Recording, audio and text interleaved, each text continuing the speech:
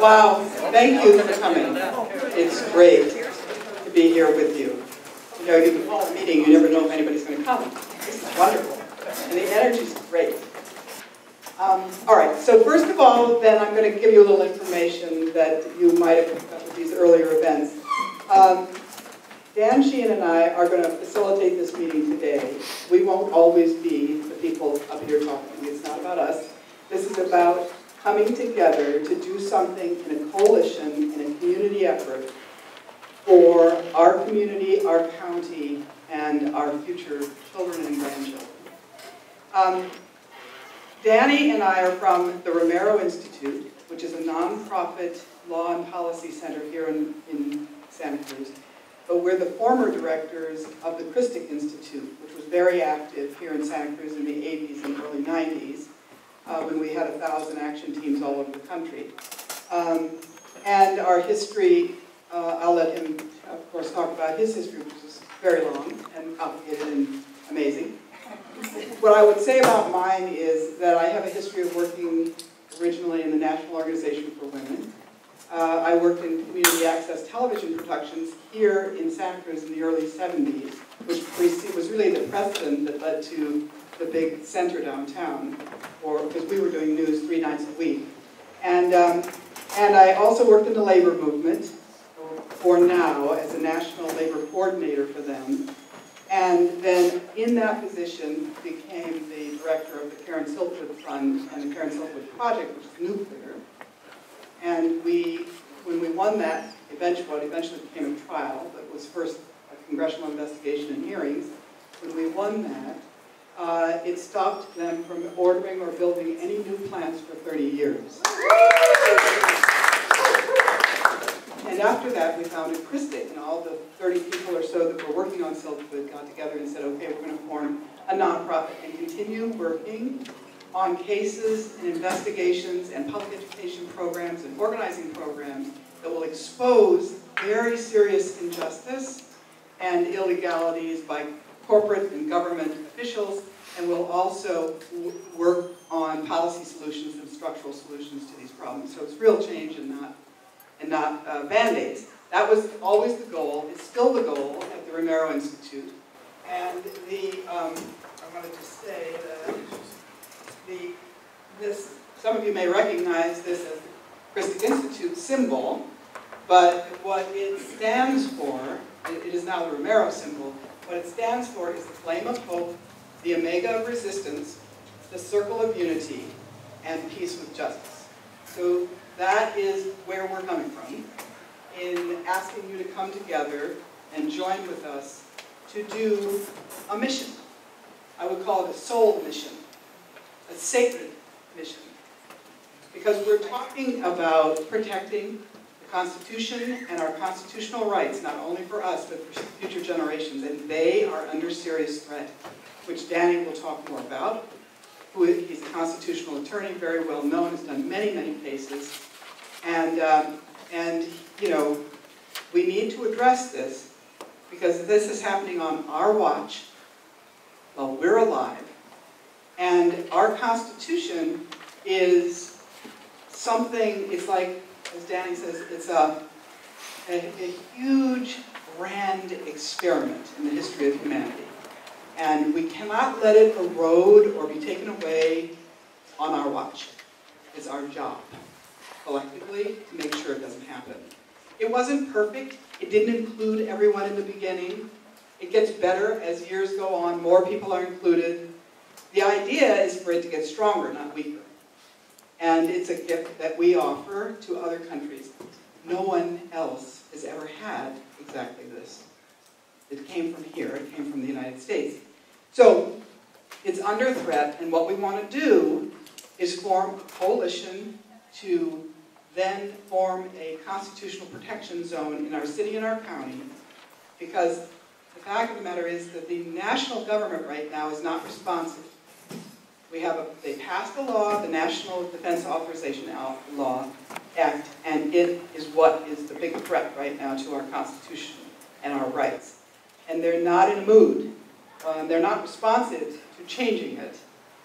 So we're going to have to do it from the ground up And if we start in Santa Cruz and then we spread from there, and the reason we're videotaping this is because we're going to keep all of our materials, you know, everything that we can just hand to another city and say, this is what we did, please, if it helps you, run with it. We believe that if we work positively, there's hope. That people make hope happen. People make choices that create injustice. People make choices that create justice. People make choices that create war. People make choices that create peace. It's really up to us. I'm not saying there isn't another dimension. I happen to be a very spiritual person. But on this plane of existence, we've got to decide what we're going to do, what we're going to think, what we're going to say. And if we do that, we contribute in the field to the very things we want to see happen. So we're inviting you, before the end of today, to make a decision. Are you in? Because this is the beginning of a journey that we're going to make together.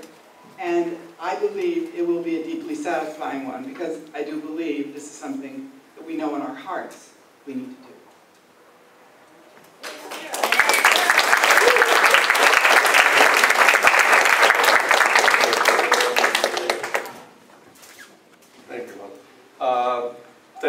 Thank you for coming. I know it's a gorgeous day, Saturday afternoon, long weekend, lots of other things that you could be doing right now. What we're here to talk about today began, in effect, with the events of September of 2001 that generated initially a bill called the Authorization for the Use of Military Force. Now this was the statute that was passed prior to the Patriot Act. This is the statute that was passed on September 18th, just 7 days after the events of 9/11. And this was a very short one-page statute that was passed by the House and Senate, giving authorization to the President, which was really quite peculiar, because it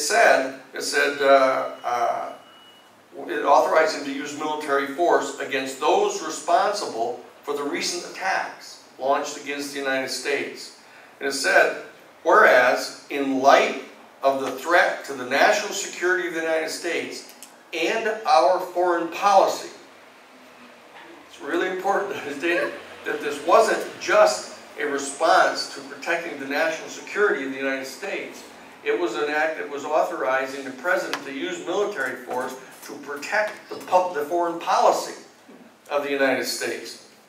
And it says, whereas there is a continued threat of an extraordinary nature to the national security of the United States and to our foreign policy, we hereby state that whereas the President, and this is a very peculiar statement, whereas the President has the authority under the Constitution to take action to deter and prevent acts of terrorism against the United States, we hereby resolve to acknowledge that he has the authority to use military force to protect our national security and our foreign policy. Quite interesting, because actually, if you look through the Constitution of the United States, you don't find any such authority whatsoever given to the President of the United States. The Congress of the United States has the right to declare war. The Congress of the United States has the right to mobilize the military. It has appointed the President of the United States to be the Commander-in-Chief of the military once it's mobilized under an act of war. But nowhere in the Constitution whatsoever is there a place that authorizes the President of the United States to take action to deter and prevent acts against the law.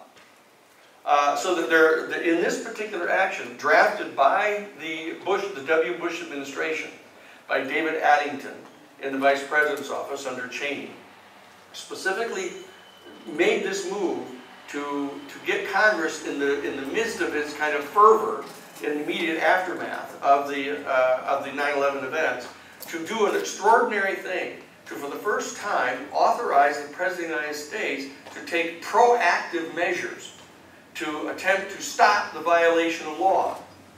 An entire transfiguration of the concept of law enforcement.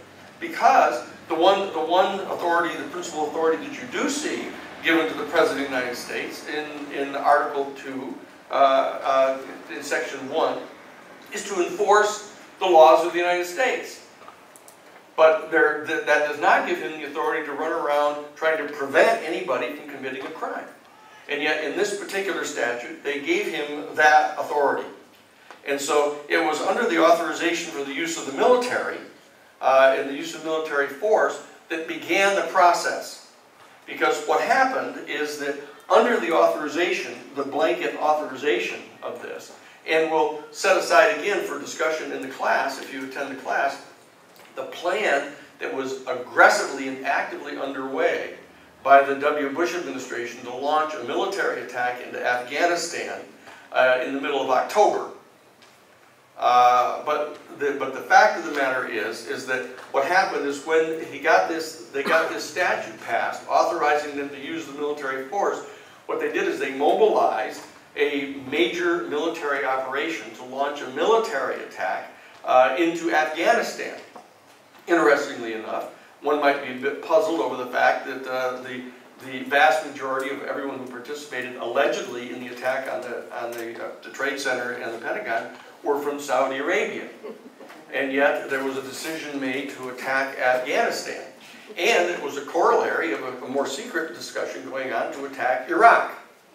But what happened is that under the auspices of this authority to use force, the W. Bush administration began to prepare an entire array of secret executive orders that were moved into place. And he began to take steps such as renditioning people that he suspected of being involved in any way in supporting the Al-Qaeda and other groups, other associate groups. And they began to scoop them up around the world. And they would basically snatch them off the street, shave their head, give them an enema, and bag them in a burlap bag, and then they would abscond with them, and they would take them to secret military detention facilities where they would subject them to enhanced interrogation and torture, with the waterboarding and the locking them in tombs where they couldn't breathe and holding them in there, and the array of other actions you've heard about. And all of these things were being done by executive decree behind the authority of this particular statute, the authorization of the use of force. And then what they did is they passed the Patriot Act. Again, now the Patriot Act, this Patriot Act, this like telephone book-sized book, was actually introduced in October. There was an initial version of it that was introduced on the floor, but it came in October 23rd.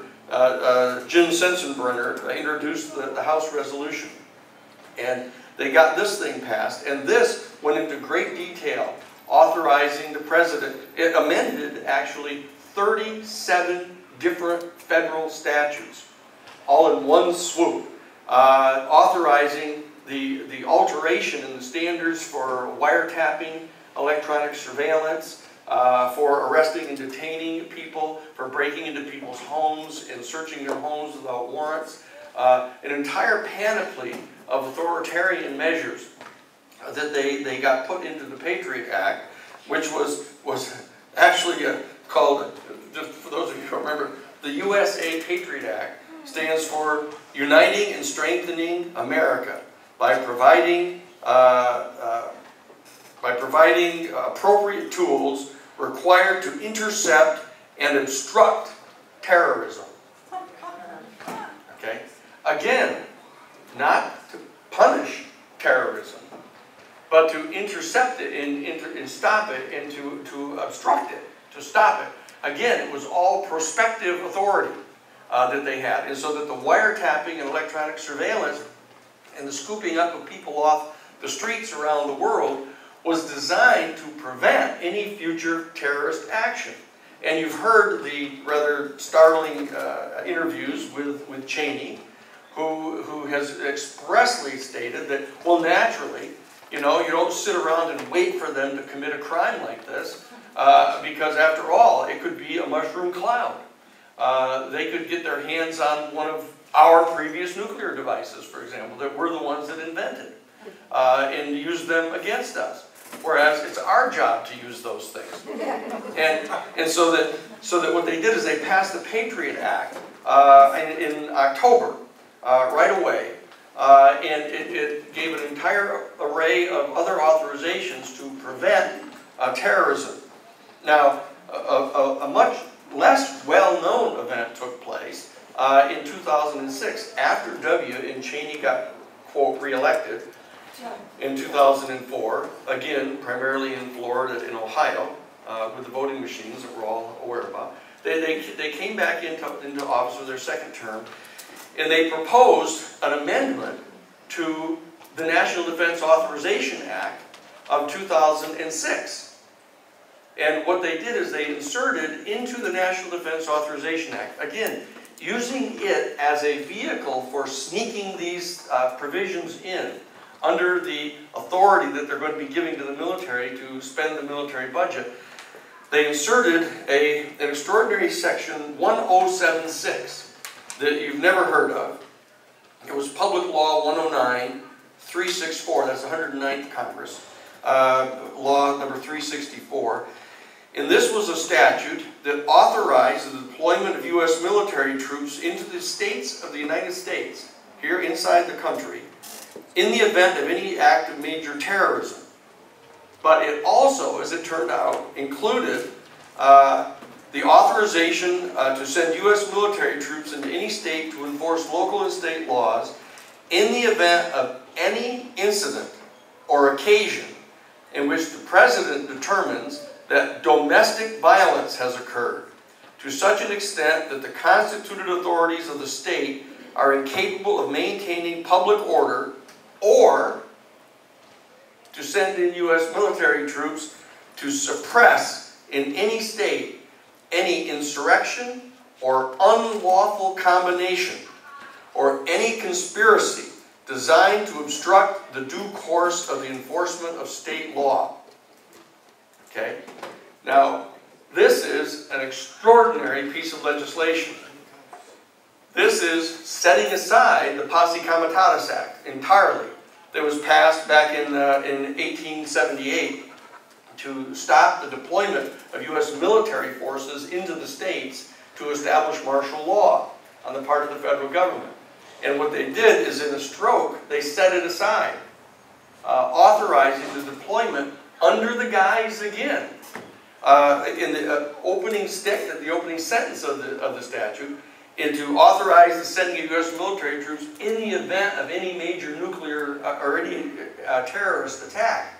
But actually, it was authorizing them as well to go in whenever the President determined that there was any threat of any unlawful combination or conspiracy that might obstruct the normal law enforcement within a state area.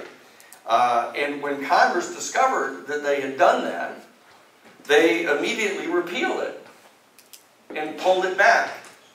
And that is when the Department of Homeland Security and the Defense Department started taking administrative measures to start sneaking into the cities and states military equipment that the major military would want to have, such as Bearcats. And that they began to offer unilateral grants to police departments and state BCIs, the State Bureau of Criminal Investigation, this massive military equipment. In two different instances, actually involving tanks, sending in tanks for them to have. So this is how this thing happened. This sneaking in these devices to be designed to allegedly prevent acts of terrorism or to combat acts of terrorism, where they would have to be mounted up like a major military unit and armed accordingly. But in fact, you can see that the intention was not to restrict it to be used against acts of terrorism, but to be used against any type of potential insurrection or unlawful combination or conspiracy that threatened to obstruct the normal enforcement of the laws. Okay? So this is the process that we were confronted with from 2006 all the way up to 2008 when Obama was elected. And so Obama, as you remember, was talking about how awful the Patriot Act was and how it had to be radically amended and it had to be changed and all of that. But when in fact he got into office, he discovered that having access to those kind of authorities, which he could blame on W. and Addington and the rest of the guys that passed it, all he had to do is not take any steps to change it, because as it turned out, even though the original Patriot Act had a sunset clause on it that mandated that it expire in 2005, what happened is in July of 2005, amendments started to be proposed to do away with the sunset clause, which they did. They eliminated the sunset clause that was supposed to come into operation in 2005, and they simply just woodenly extended the entire Patriot Act and the authorization for the use of force. And even though they didn't get away with sneaking this provision in permanently in 2006, they started sneaking it in through the back door by moving military equipment in and training police departments to function as military units. Not just to protect us against terrorism, but to protect against any type of civil disturbance or insurrection or any combination that might threaten to challenge local law enforcement. And so what happened then is we come to the National Defense Authorization Act, the annual enactment of this National Defense Authorization Act.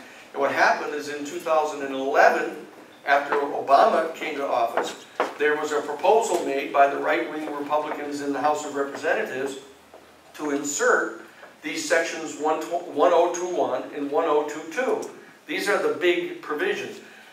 We talk about opposing the National Defense Authorization Act, but like 98% of the entire bill is just like every other National Defense Authorization Act, authorizing the funding of all these military bases, and they name them all, and the different weapons systems and stuff that they want to get to finance.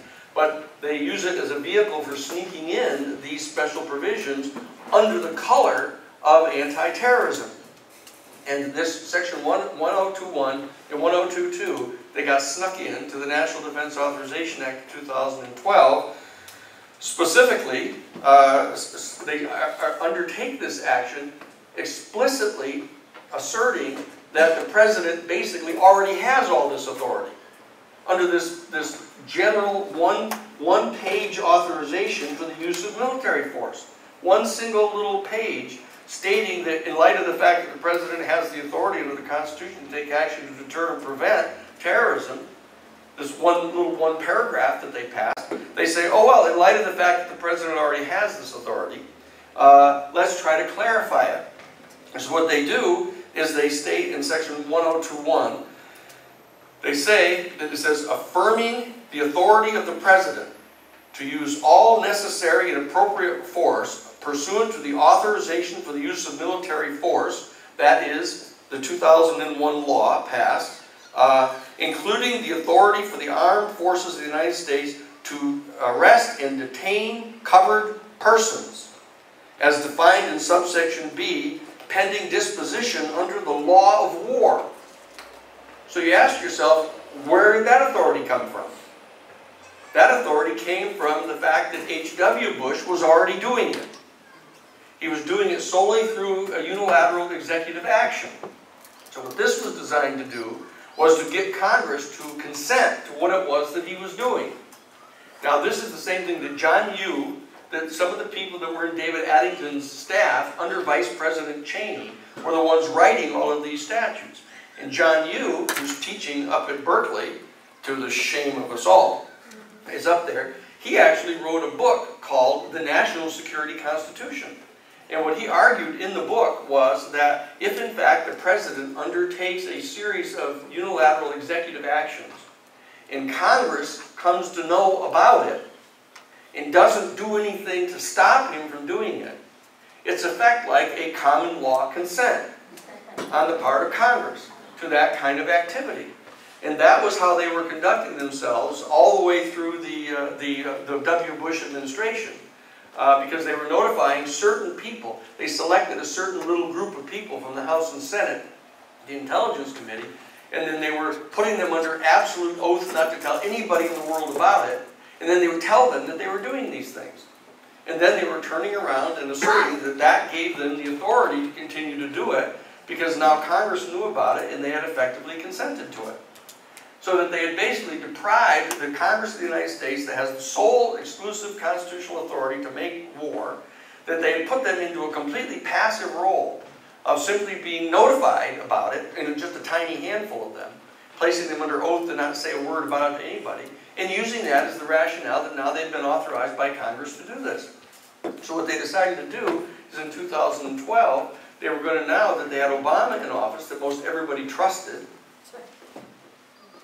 and I used the past tense on that, that everybody trusted him. So when we heard about these right-wingers in the House of Representatives introducing this bill, this specifically covered any person and authorized the arrest and detention by United States military forces of any person, which includes Americans, in arresting any person who plans, authorized, or committed, or aided in the terrorist attacks of September 11th of 2001. Okay? People go, okay. Or who harbored those responsible for such attacks, or any person who substantially supported Al-Qaeda or the Taliban, okay, or associated forces that are engaged in hostilities against the United States, or any of its coalition partners, including any person who has directly supported any of those hostilities and given any substantial assistance to any of those organizations. Now, that's the operative language that went in under section 1021. That's the one where everybody started saying, wait a second, does this cover Americans? It says any person and any place where they want to swoop them up and take them into custody. Doesn't require any finding of probable cause by any judicial branch. In fact, doesn't allow them to have any judicial hearings. Doesn't allow them the right of habeas corpus. So it suspends the right of habeas corpus, which is one of the most fundamental rights that are included in the Constitution for every citizen in the country. Nobody can be detained or arrested by any executive branch official unless they're brought before an independent judicial magistrate, and the executive branch is compelled to demonstrate what the information is that would cause any reasonable person to believe that that person had already committed a specific crime. Now, you can see why they don't want that to happen, because they don't believe they have to prove that they've committed any crime. They just want to detain them and arrest them if they suspect they might be thinking of doing such a crime, or if they gave any substantial support of any kind to any person who was thinking of committing such a crime. So you can see how attenuated this kind of authority is getting now to go after people like this. Hedges in Mississippi. That's right. That's what I was getting right to now. And so, thank you. So what happened is a number of citizens, Chris Hedges, Dan Ellsberg, and a number of others, all gathered together, people that were aggressive critics of American foreign policy under H.W. Bush and W. Bush, and continuing now under Obama. What they did is they gathered together and they filed a federal lawsuit in New York City, in the federal court, and said, look, this language here is so overbroad and vague. You know, what does it mean? Anybody who has provided any substantial support for any associated organization of any person who has given any support for any of these groups, you know, does that include us?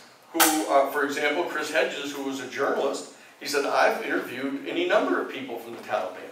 And perhaps if I wrote an article that demonstrated or displayed any type of sympathy whatsoever for any of their positions, does that mean I could be swept off the street with no probable cause and incarcerated with no right to trial, no right to an attorney, could be put in front of a military tribunal and permanently incarcerated in a military detention facility?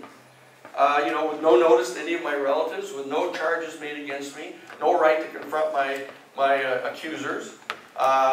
Is that what that means? And so they come before the federal court, and they were seeking a federal declaratory judgment to declare the statute unconstitutional to the extent to which it might be applied against them.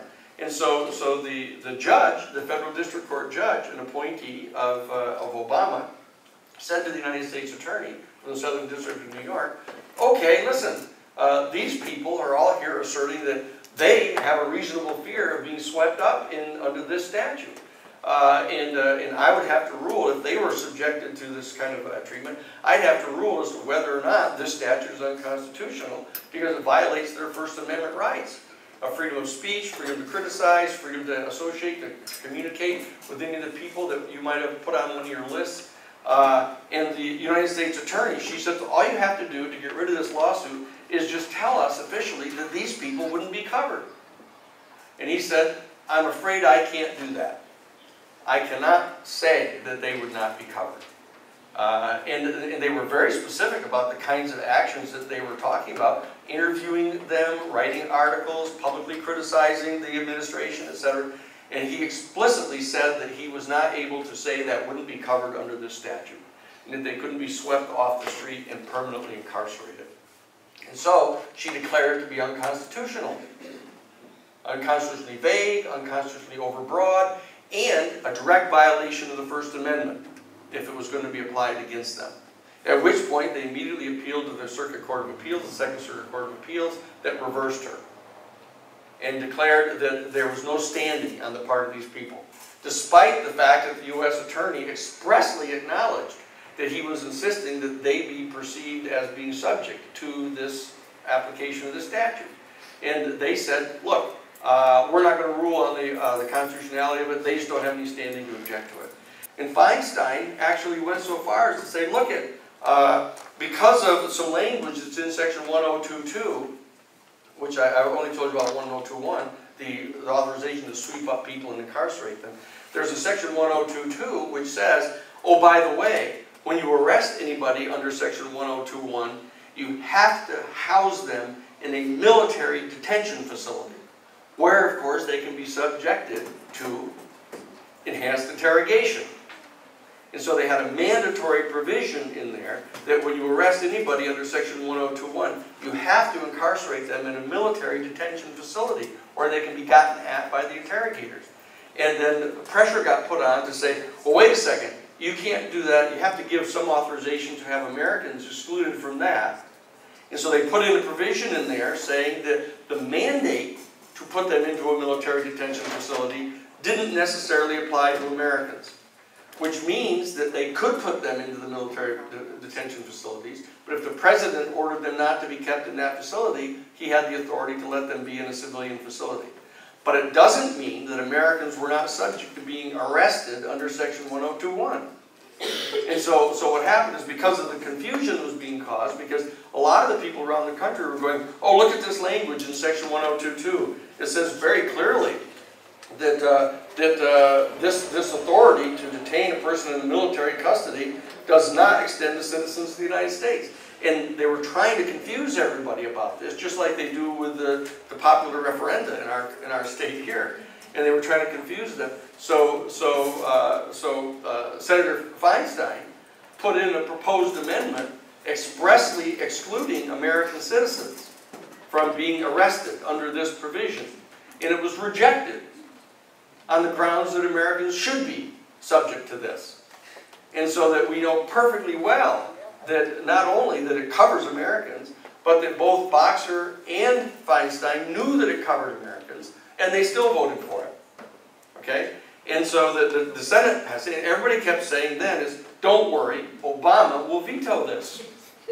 Okay? But that was the reason they put it inside the National Defense Authorization Act, because they put it in there at the last hour in December, and unless the president signs it into law, then there's no money, there's no financing available for the whole military.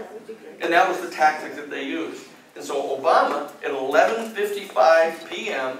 on New Year's Eve of 2011, signs the law into law. Okay? And what happened is, immediately people started freaking out around the country and talking about doing something about it. But very importantly, it turns out that the Santa Cruz City Council, in April of 2012, 4 months later, was the very first city council in the entire country to pass a resolution against it. And they wanted to call for its repeal, and they were affirming the principle of providing to all persons within our jurisdiction of the city of Santa Cruz all of the constitutionally recognized due process rights and other fundamental rights guaranteed to them by our state and federal constitutions. So they said that. They were the very first ones on board actually saying that. Then a number of other city councils around the country, Albany, New York, in October 2012, Oxford, Massachusetts, on October 9th of 2012, on the 23rd of October, Webster, Massachusetts, and a number of other 125 cities have been talking about passing resolutions, but they're afraid to say so because they're afraid they look like they're soft on terrorism. Okay? But what happened, very importantly, and this is one of the things that even we didn't realize, but it turns out that the state assembly here in California on February 13th of 2013, this is basically a year after the statute has been put into authority, the California State Assembly passed a bill, House Assembly Bill 351, by a vote of 71-1, that actually declared it to be a criminal offense for any federal official to attempt to come into the state of California and enforce either Section 1021 or 1022. And made it a criminal offense for any official or law enforcement officer of the state of California to participate in any manner whatsoever in attempting to enforce either of these provisions.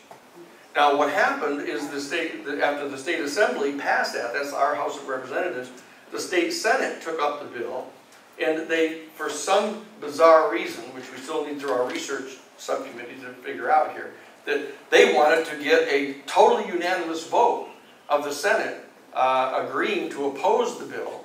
So what they did is they watered it down and watered it down until they got a 37-0 vote in the Senate. But they only ended up stating that it shall be the policy of the estate to refuse to provide material support for or participate in any way in the implementation of either of these statutes. And no local law enforcement agency or local municipal government or the employee of that agency or government acting in his or her official capacity shall use state funds or funds allocated by the state or local entities to participate in the enforcement of this statute. Okay? So now that's meaningful. That's meaningful. It's prohibiting the officials from participating in it in any way. But in fact, it's removed the criminal sanctions against the state officials. It has removed the criminal sanctions against the federal officials coming in. And so the bottom line is that there's no teeth in it. Even though it does provide that anybody who receives a notice that there's going to be any such activity are required to notify the Attorney General of the state. Okay? Now, so what we're proposing is that in light of the fact that our City Council took the first steps to oppose it officially, in light of the fact that our State Assembly has voted 71-1 to make it a criminal offense for any federal official to come in to try to enforce it, and a criminal offense for any state official or law enforcement officer to participate within, what we want to do is we've proposed a resolution, which you can get from our office, a resolution which in fact provides the following, that it shall be unlawful for any officer, law enforcement officer, or any official or any employee of the city of Santa Cruz to participate in any way whatsoever.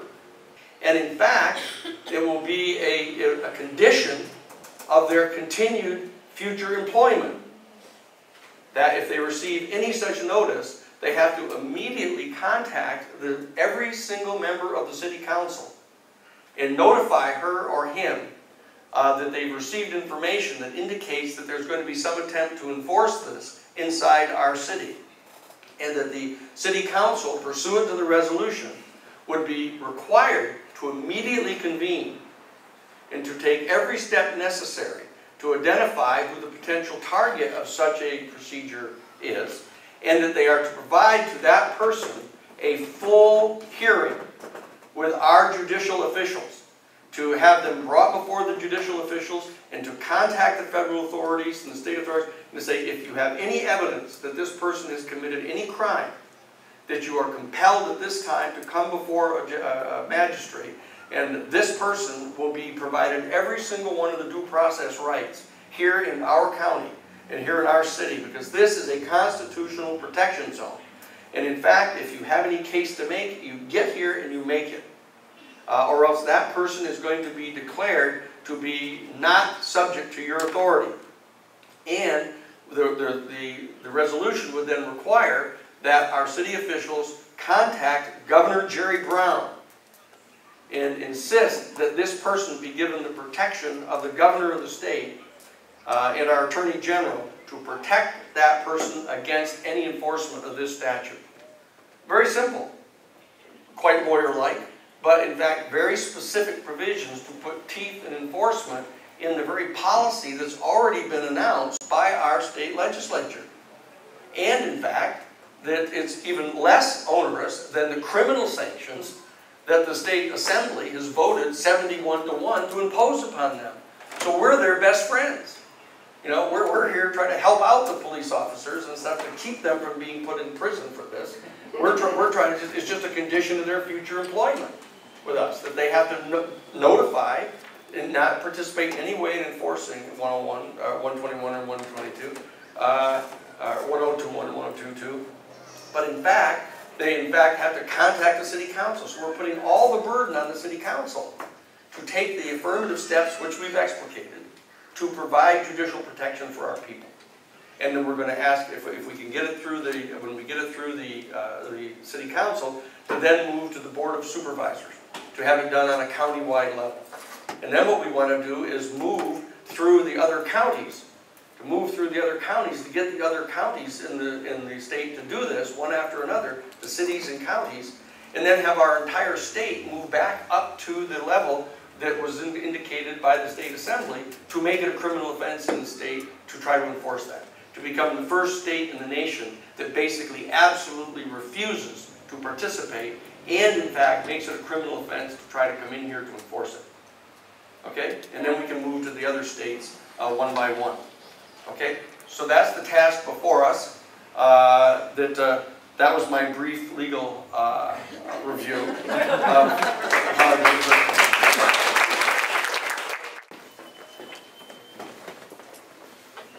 Okay, our mission is to come together in Santa Cruz County in a broad coalition to defend and protect our United States Constitution and our rights under it to free speech, free assembly, freedom of religion, right to an attorney, and trial by peers, and all other constitutional rights. To protect this sacred ground, this sacred trust, this grand experiment in the history of humanity, for us and for our children and grandchildren, and to work in a spirit of honesty, respect for others, inclusiveness, and focus on the goal. To offer our materials to other cities and counties and encourage them to begin this mission in their area. That's what I'm proposing as a mission statement. Strategy, what would be our strategy? Okay, what's our goal? Persuade the City Council and the Board of Supervisors of Santa Cruz County to pass an ordinance making our county a constitutional protection zone. Provide all of our materials and documents to other cities and counties in California to launch their own local efforts and reach out nationally to do the same. Tactics, tactically, what do we do to actually implement this? Build a broad coalition, generate thousands of petition signatures, win the support of citizens, initiate a large event, have one in mind. You guys may have other ones in mind.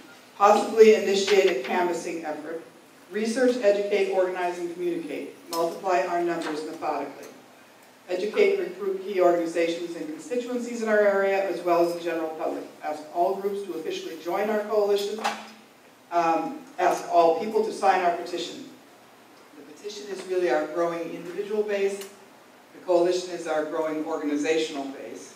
And we'll need all of that when we go to the council or to the board of supervisors. Organize the support and help of attorneys and other leaders, this is a legal issue, who have influence on the elected leaders. Organize people to be ready to attend the city council meeting and the board of supervisors meeting en masse with cameras. Focus on our unity around this goal and set aside our differences. Build a community around this goal. This is a very important point, that we have to set aside our differences to do this. because we want as many people in our tent, is that how you say it? As possible, in our basket. We want as many people with us as will join with us. And that we may not agree on other things. We may have other issues where we don't agree, but it's important that we focus on this together, because this is for all of us. These rights are for everyone. So then we get to distribute our ordinance and our materials to other cities. Okay, logistics. Now, obviously with logistics, without logistics, everything falls apart. It's so important. It's the detail work, it's the administrative work, it's the database systems, it's the printing and putting together agendas, all this. But basically, I wanted to add something else here, because this is logistics for all of us. Pay attention to the details and do what we say we will do. Do not let our teammates down. Stay connected and organized and coordinate with the details. Maintain communication, provide materials, and produce materials for educational efforts and events. Show up at meetings. It isn't only the goal and the tactics, it's how we implement it. Be kind, be focused, be committed, be honest, be sincere, stay on course, and do not get distracted. Learn the educational material well enough to be able to persuade others and become a speaker if you can. I don't know if that really is what you put under logistics, but I just wanted to put it there, because I think it's something we can all reflect on. Raise awareness on the UCSC and 3 campuses, and the way we're going to do that. We have a plan. First, we're going to identify professors and try to contact them, and then attend their lectures, and then do pre-presentation before their lecture begins. They typically allow this, and there we will pass around the petition as well as give a brief summary about our task. Second, we want to set up booths on both campuses about once a week, where we can pass out literature and educate anyone walking by, and also get petitions signed. Third is we're going to fly around both campuses with educational, it'll just like have information on the NDA and how you can help and sign the petition. Fourth thing, we're going to contact student organizations on campus, tell them about our cause, ask them to pass their petition around their organization. And the fifth thing is we're going to try to arrange speaking events on both campuses so that students can come together and have discussions about this.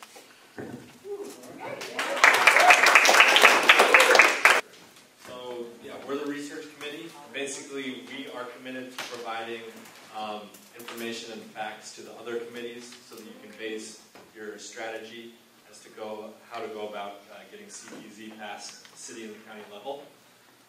We have a lot of specific plans that we're really excited about. We're going to pull documents from the county and the city. We're going to research political demographics here in Santa Cruz, in both the city and the county. We're going to pull election results. We're going to research the biographies of the 7 council members and the 5 members of the Board of Supervisors. We're going to look at election documents that show and describe how who contributed to their campaigns. We are basically going to comprehensively and thoroughly analyze the political landscape in Santa Cruz. Yeah, it should be fun. That's what we're doing. Thank you very much. Okay, organizing and outreach?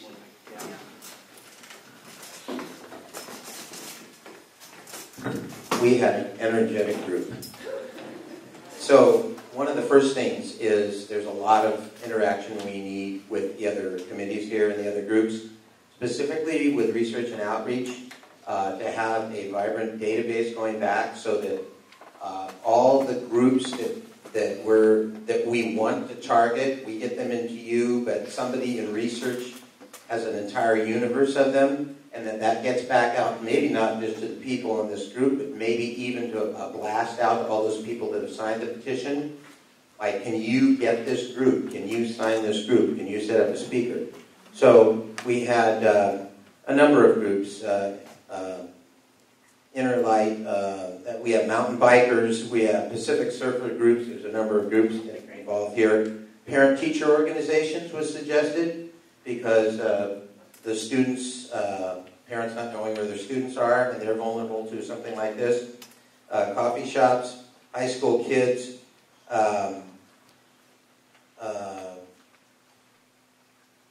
Also, social media. I mean, a question about social media and tweeting. So, how to organize that? There's a lot of interest in that.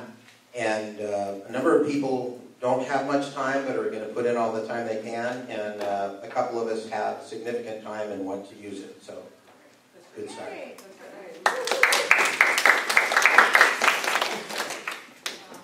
Okay, art and music.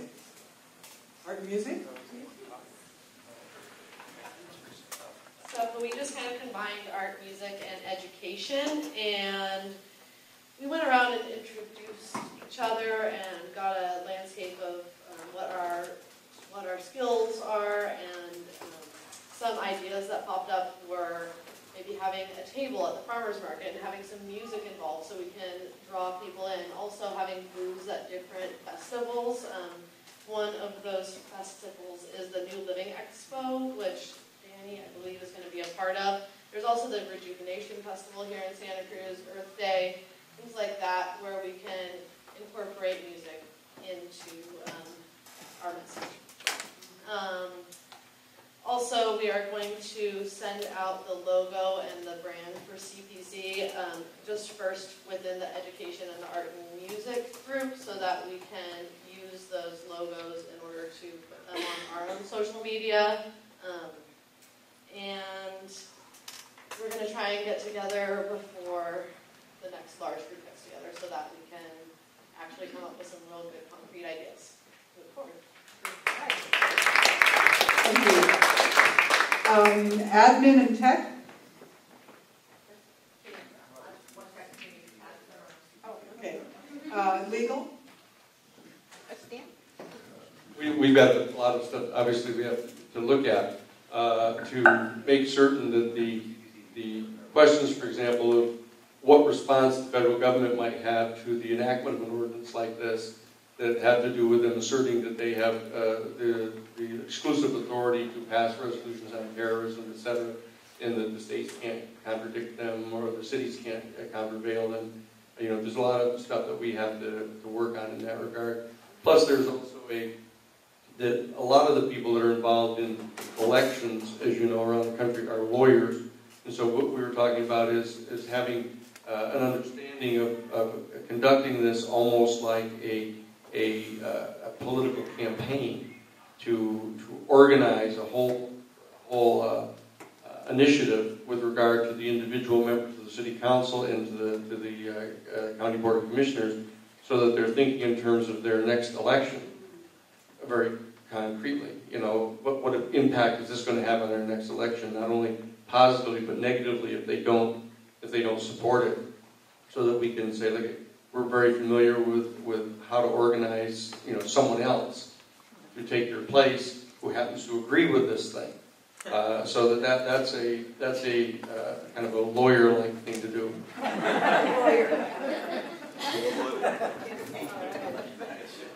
Fundraising?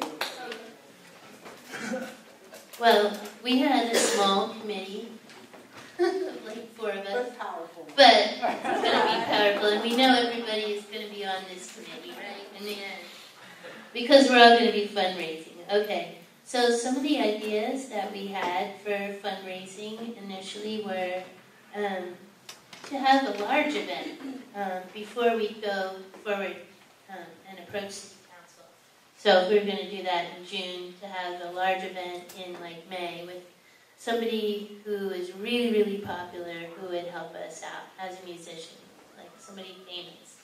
So that was one of the first ideas. And then we kind of piggybacked that to, we were just talking about ways we might fundraise, like barbecues and things. We started thinking about the weather and time of year, and we were like, well, maybe we could do something once a month, have it centered around something like, for example, Valentine's Day, or and then in March, like spring coming up, or St. Patty's Day. So, for example, for February, maybe doing some outreach on the idea of we all really love our rights, and we really do love our Constitution, and finding a great musical pair like Tuck and Patty that's coming into town and asking them if they would pitch it from their, so piggyback with audiences. And Nora said that she knows somebody at the Rio, and so we're going to think about actually at the beginning just kind of doing it this way, piggybacking it with people that are already out there in the world, like musicians and venues like the Rio, and to get this thing maybe focusing on at least one fundraiser a month. And then another idea that we were talking about, but we're not thinking we would go forward with right this moment, would be the idea of a more systematic canvas or outreach effort, where the idea of the canvas is you try to literally canvas, like the white canvases people paint on, the idea that you're hitting every single door in the community, and therefore even finding doors, because in Santa Cruz here, there's like ADUs and granny apartments and all these things, but that type of effort might be better utilized, like Danny's saying, once we see that we have a need, because it could be quite intensive in terms of getting enough people to do the canvas. But meanwhile, we came back to the idea that we could maybe set up house parties and things in neighborhoods, maybe not a canvas, but definitely working to kind of reach all the different neighborhoods and with things like that are a little less systematic, but still organized, and, do you see what I'm saying? It is systematic, but not a canvas. So those were some of the ideas that we came up with.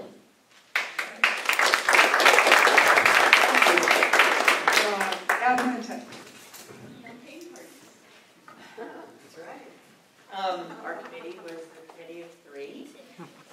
Okay. We are essentially going to be the hub of this task here. And that's taking care of the database. So when you have petitions signed, you're going to turn them into our department, and we will make sure that they get added to the list. And it's really important that we maintain a very clean list. So we will work diligently on that. All right, thank you for coming, guys. All right.